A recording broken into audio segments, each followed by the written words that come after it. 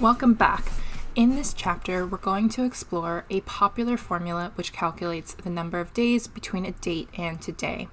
We're also going to look at how to make a number with decimal places a round number by using the round function.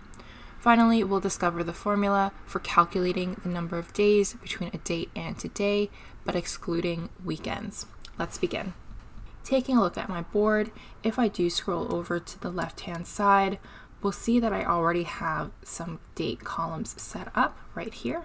And one of these columns does include my request date, or when the video request was received. So what I want to do in order to calculate the number of days since my video request was received, I'm actually going to use a function called my days function, which is going to return the number of days between two dates. I've already set this up in my days since request received column right here, which is a formula column. And so you can see in my formula builder, I have this already set up. I am going to go ahead and just show you how we can get this set up from scratch. So let's go ahead and start there. As mentioned, I want to use my days function. This function, as you can see in the description and previously described, actually returns the number of days or the difference between two dates. So in this example here, we can see that it is subtracting, finding that difference between one column and another column in days. So let's go ahead. I'm going to apply this to my formula builder.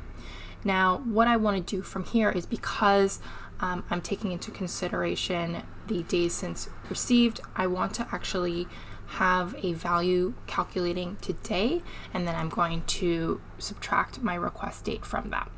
So in my functions, I have another function called today, which I'm going to use right here. This is going to calculate or give me the current date. From there, in order to set up this formula, we can see I need to add a comma, and then I need to add the other column that I'm taking from my board, which is going to be my request date in this case.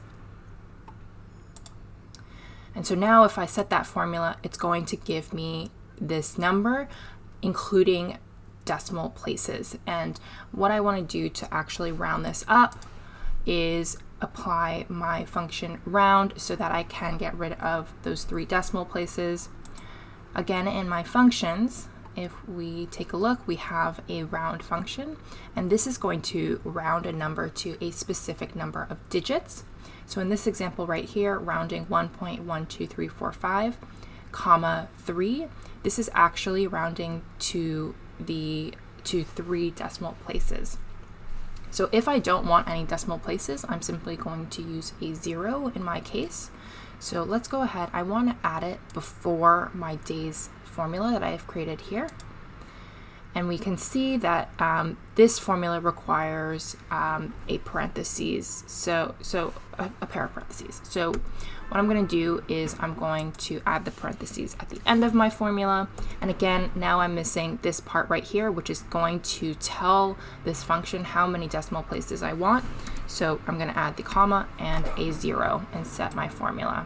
So now we can see that it has nicely cleaned up my formula, and it's gotten rid of those 3 decimal places that I had originally seen. Now, let's say I want to take this formula one step further and calculate the number of days since the request was received, excluding weekends. So in other words, just the number of work days or business days.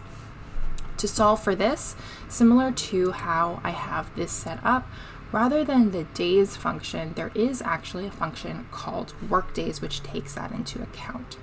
So if I click in here to that formula that I've set up, you can see that I have a similar formula where, however, I've replaced the days function with a work days function. Now taking a look at my results, you can see that it is actually accounting for the weekends. And so I am including the day that the request was received. If you don't want to actually include that, you can simply add a -1 to account for the days excluding that first day when it was received. Otherwise, this formula should meet your needs in terms of just calculating the business days. Okay, so this rounds out chapter 4. Next up, we're going to be taking a look at status-based multiple condition formulas.